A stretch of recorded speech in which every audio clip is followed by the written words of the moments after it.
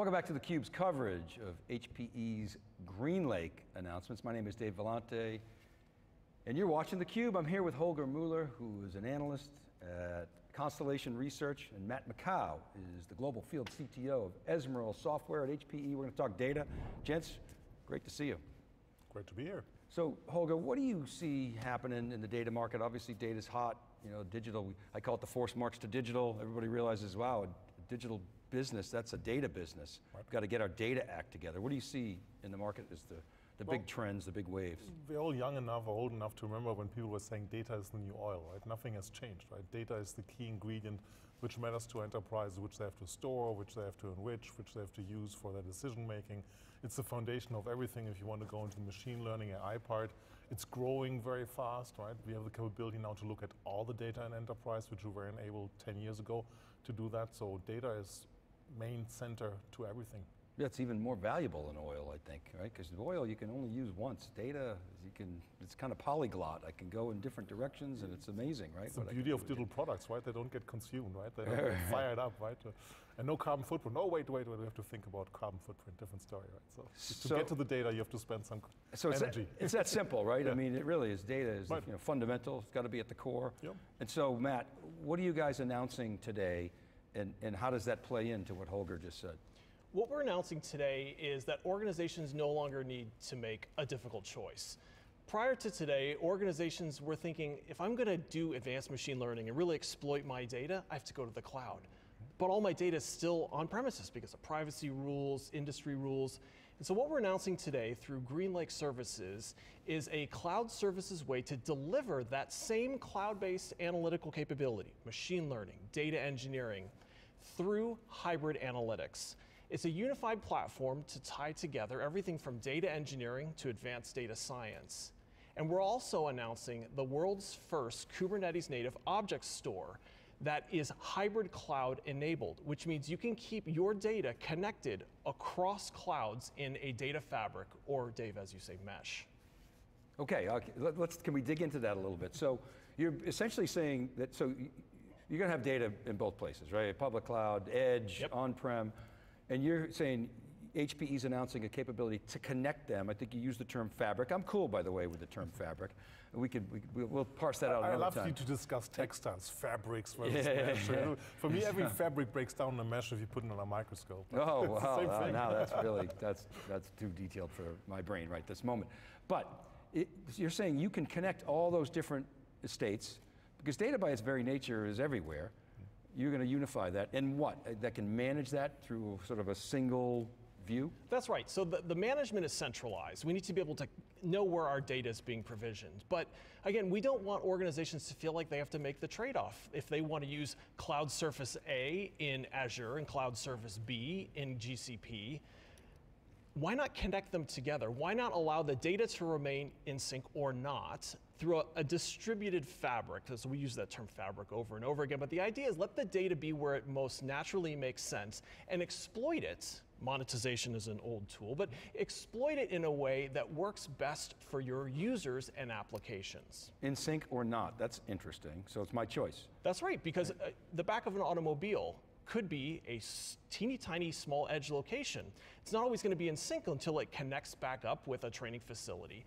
But we still need to be able to manage that. And maybe that data gets persisted to a core data center, maybe it gets pushed to the cloud, but we still need to know where that data is, where it came from, its lineage, what quality it has, what security we're going to wrap around that. That all should be part of this fabric. Okay, so you've got essentially a governance model, at least maybe you're working toward that, maybe it's not all baked today, but that's the North Star. Is this fabric connects, single management view, governed in a federated fashion? Right, and it's available through the most common APIs that these applications are already written in. So everybody today's talking S3. I got to get all of my data, I need to put it into an object store. It needs to be S3 compatible. So we are extending this capability to be S3 native, but it's optimized for performance. Today, when you put data in an object store, it's kind of one size fits all. Well, we know for those streaming analytical capabilities, those high performance workloads, it needs to be tuned for that. So how about I give you a very small object on the very fastest disk in your data center, and maybe that cheaper location somewhere else. And so we're giving you that balance as part of the overall management estate. Holger, what's your take on this? I mean, Frank Slootman says, we're not going halfway house, we're never going to do on-prem, we're only in the cloud. So that basically says, okay, he's ignoring a pretty large market by choice. Right. You're not, Matt. That's right. You must love those words. But what do you see as the public cloud players, kind of the moves on-prem, particularly in this realm? Well, we've seen lots of cloud players who were only cloud coming back towards on-premise, right? We call it the next generation compute platform, where I can move data and workloads between on-premise and ideally multiple clouds, right? Because I don't want to be logged into public cloud vendors. And we see two trends, right? One trend is the traditional hardware supplier of on-premise has not scaled to cloud technology in terms of big data analytics. They just missed the boat for that in the past. This is changing. You guys are a traditional player and changing this, so congratulations. The other thing is there's been no innovation for the on-premise tech stack. Right? The only technology stack to run modern application has been invested for a long time in the cloud. So what we see since 2-3 years, right, with the first one being Google with Kubernetes, then GK on-premise, then Anthos, right, bringing that tech stack with compromises to on-premises, right, acknowledging exactly what we're talking about, that data is everywhere, data is important, data gravity is there. Right? It's just the network's fault, right? The networks are too slow, right? If we could just move everything anywhere if we want, like juggling two balls, then we would be in a different place. But that's the not enough investment for the traditional IT players for that stack, and the modern stack being there, and now every public cloud player has an on-premise offering with different flavors, different capabilities. I want to give you guys Dave's story of kind of history, and you can course correct and tell me how this, Matt, maybe fits into what's happening with customers. So, you know, before Hadoop, obviously you had to buy a big Oracle database, and you running Unix, and you buy some big storage subsystem. If you had any money left over, you know, you maybe do some actual analytics. But then Hadoop comes in, lowers the cost, and then S3 kneecaps the entire Hadoop market, right? I wouldn't say that. I wouldn't agree. So okay, the history, please. right? Because the fascinating thing what Hadoop brought to the enterprise, for the first time, you're absolutely right, affordable, right, to do that. But it's not only about affordability, because S3 has the affordability. The big thing is you can store information without knowing how to analyze it. Right, so yeah, you mentioned stuff like schema on write. Before it was like an Oracle database, it was a star schema for data warehouse and so on. You had to make decisions how to store that data because compute capabilities, storage capabilities were too limited, right? That's what Hadoop blew away. I agree. No schema on write, but then that created data lakes, which created data swamps, and that whole mess, and then Spark comes in and helps clean it. Okay, fine, so we're cool with that. But the early days of Hadoop, you had companies would have a Hadoop monolith. They probably had their data catalog in Excel or Google Sheets, right?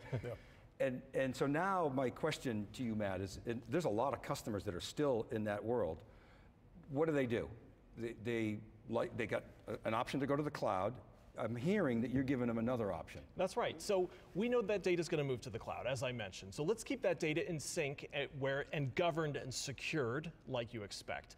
But for the data that can't move, let's bring those cloud native services to your data center. And so that's a big part of this announcement, is this unified analytics, so that you can continue to run the tools that you want to today while bringing those next generation tools based on Apache Spark, using libraries like Delta Lake. So you can go anything from Tableau through Presto SQL to advanced machine learning in your Jupyter notebooks on premises where you know your data is secured. And if it happens to sit in an existing Hadoop data lake, that's fine too. We don't want our customers to have to make that trade-off as they go from one to the other. Let's give you the best of both worlds, or as they say, you can eat your cake and have it too. Yeah, well, okay, so now let's talk about sort of developers on-prem, right? They've been kind of, if they really wanted to go cloud native, they had to go to the cloud.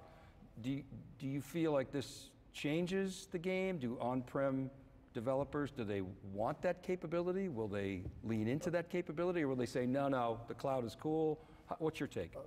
I love developers, right? But it's about who makes the decision, who pays the developers, right? So the CXOs and the enterprises, they need exactly this, why we call the next-gen computing platform, that you can move your code assets. And it's very hard to build software. So it's very valuable to an enterprise. I don't want to have limited to one single location a certain computing infrastructure, right? Luckily, we have Kubernetes to be able to move that, but I want to be able to deploy it on-premise if I have to. I want to be able to deploy it in the multiple clouds which are available. And that's the key part. And that makes developers happy too, because because the code you write is going to run multiple places. So you can build more code, better code, instead of building the same thing multiple places because a little compiler change here, a little compiler change there. Nobody wants to do portability testing and rewriting, recertifying for certain platforms. So the head of application development or application architecture and the business are ultimately going to dictate that, number one. Number two, you're saying that developers shouldn't care because it can write once, run anywhere.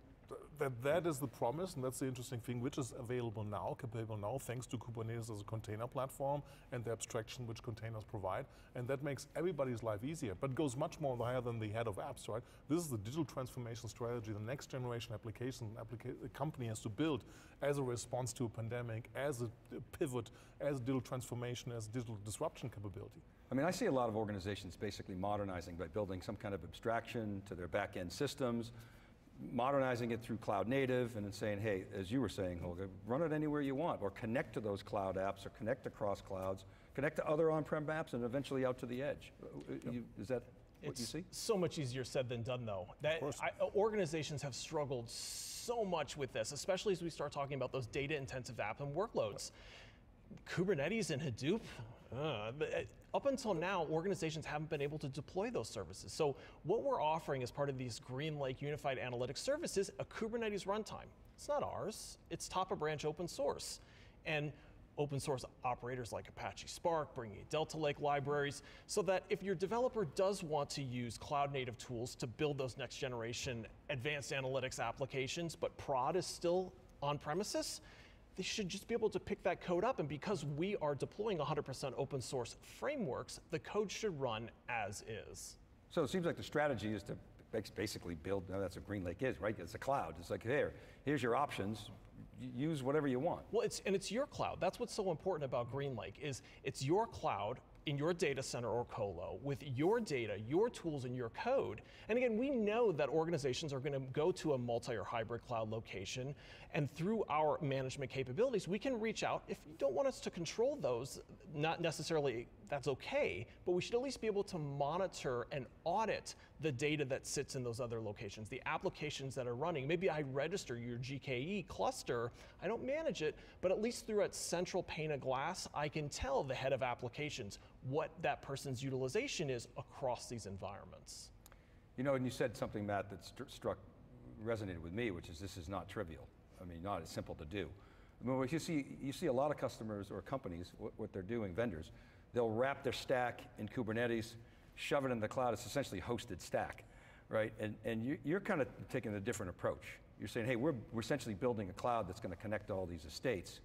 And the key is you're going to have to keep, and you are, I think that's part of the reason why we're here, announcing stuff very quickly. A lot of innovation has to come out to satisfy that demand that you're essentially talking about. Right. Because we oversimplified things with containers, right? Because containers don't have what matters for data and which matters for enterprise, which is persistence. Right? I have to be able to turn my systems down, or I don't know when I'm going to use that data, but it has to stay there. And that's not solved in the container world by itself. And that's what's coming now, the heavy listings done by people like HPE to provide that persistence of the data across the different deployment platforms. And then there's just a need to modernize my on-premise platforms. Right? I can't run on a server which is 2-3 years old, right? It's no longer safe, it doesn't have trusted identity, all the good stuff which you need these days, right? It cannot be operated remotely or whatever happens there, right? There's 2-3 years is long enough for a server to have run their course. Right? Yep. So well, you're a software guy, you hate hardware anyway. So yeah, like hardware is a necessary evil, abstract right? that hardware complexity it's like away TSA. from me. Just let me buy it, it's like TSA, let me buy it. I want to go somewhere, but I have to go through TSA. But that's a key point, let me buy a service. If I need compute, give it to me. And if I don't want to hear about it, right? And that's kind of the direction that you're headed. That's right. That's what you're offering. That's right. I mean, and specifically the services. So GreenLake's been offering infrastructure, virtual machines, IaaS as a service. And we want to stop talking about that underlying capability because it's a dial tone now. What organizations and these developers want is the service. Give me a service or a function like I get in the cloud, but I need to get going today. I need it within my security parameters, access to my data, my tools, so I can get going as quickly as possible. And then beyond that, we're going to give you that cloud billing practices. Because just because you're deploying a cloud native service, if you're still being deployed via CapEx, you're not solving a lot of problems. So we also need to have that cloud billing model. Great. Holger, we'll give you the last word. Bring us home. Well, it's very interesting to have the cloud qualities of subscription-based pricing maintained by HPE as the cloud vendor from somewhere else, and that gives you that flexibility. And that's very important because data is essential to enterprise processes. And there's 3 reasons why data doesn't go to the cloud, right? We know that. It's privacy residency requirements. There's no cloud infrastructure in the country. It's performance, because network latency plays a role, right? Especially for critical hypers. And then there's not invented here, right? Remember Charles Phillips saying how old the CIOs are now if they're going to go to the cloud or not, right? So not invented here. These are the things which keep data on premise. You know that load, and HPE is coming on So with it's very physics, interesting offerings. it's laws, it's politics, and sometimes it's cost. Right? True. Just sometimes absolutely. too expensive to move and migrate. Guys, thanks so much. Great to see you both. Dave, it's always a pleasure. All right, and thank you for pleasure. watching theCUBE's continuous coverage of HPE's big GreenLake announcements. Keep it right there for more great content.